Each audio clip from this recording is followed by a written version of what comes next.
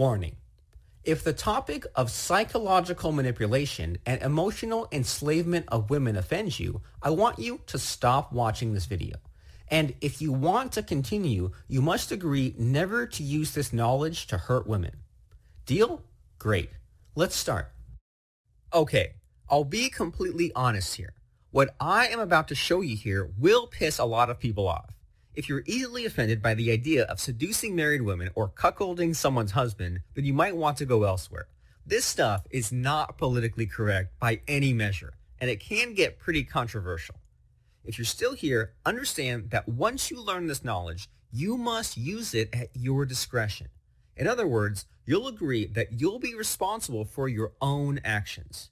Don't blame me if her angry husband turns up at your door at 3 a.m. with a beer bottle in one hand and a baseball bat in the other. Agree? Okay, great. Before we start, do this for me. Scroll down, find the red like button below the video and click it. Click like because that'll make me create even more of these videos for you. Do that now. Done clicking like? Excellent. Let's start, all right? So you're attracted to a woman at work. You've developed a real liking for her.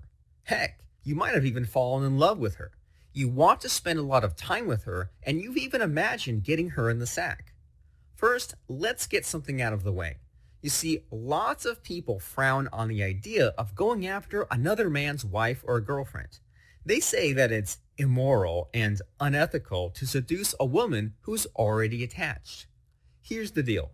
Your morals or ethics are none of my business. If you're looking for hardcore how to seduce a married woman at work knowledge, then I'll share that with you. Personally, I don't have any problems with this because of 3 reasons. 1. You're not forcing her to do anything.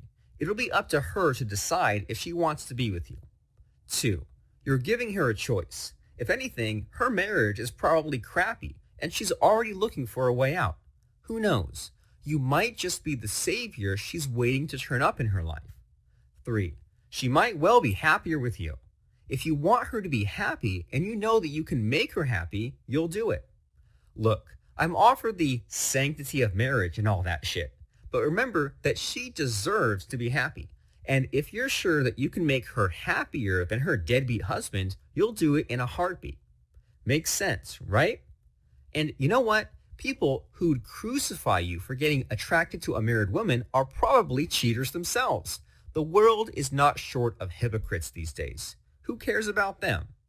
Also, understand that it's not your fault. You're only responding to your natural instincts that you were born with. This is a natural and normal behavior as a man, and you should not be ashamed of it. Now, with that out of the way, I want you to completely understand what you're getting yourself into here. I'll shit you not. Hitting on a married woman is already challenging on its own. The fact that you're doing it at work makes it doubly complicated. You see, if you screw it up, it's going to be super awkward, especially if you're working with her directly and you need to see and deal with her every day. Worse, you might even be slapped with a sexual harassment lawsuit and get fired. Make no mistake here, the danger is real. Therefore, before you make your first move, you must be sure that she's interested in you first. Well, she doesn't need to be completely head over heels in love with you. You only need to check if she has developed a liking for you and she's open to, this sort of thing. At this point, I gotta warn you. If you're her boss, then be extra cautious because she might be faking it just to get brownie points for her career. Once you've got the basic groundwork done, then follow these 3 simple steps that I am going to share with you next. Step number 1, understand her motivation. Understanding her situation and motivation will greatly enhance your ability to seduce her. Now, if she has shown you some signs that she's interested, then she may fall into one or more of these categories. 1, her marriage is failing. 2, her husband is away most or all of the time. 3, she's horny and her husband can't fulfill her sexual needs. 4, her husband's a cheater. 5, she's in an open relationship. Take a mental note of this and move on to the next step. Step number 2, deliver the 5 reassurances. A woman will be ready to cheat with you if you can give her these 5 reassurances. 1. It's not her fault, and it's entirely because of you that she cheats. 2. She won't need to leave her husband, at least in the shorter term. 3. You'll understand and won't judge her. 4. You won't tell other people, especially her coworkers and friends. 5. You won't cling on to her or stalk her. Consider those as boxes you need to tick as you seduce her. So here's what you need to do. When you're with her at work, use every opportunity to reassure her. For example, you can say, "Remember the time when something screws up at work and you get blamed for it? It's not your fault at all, and you know it. Sometimes this happens outside work. Maybe, for example, you meet someone interesting and you want to spend time with him. Isn't it natural just to want to be with him? It's nothing wrong at all." Easy, right?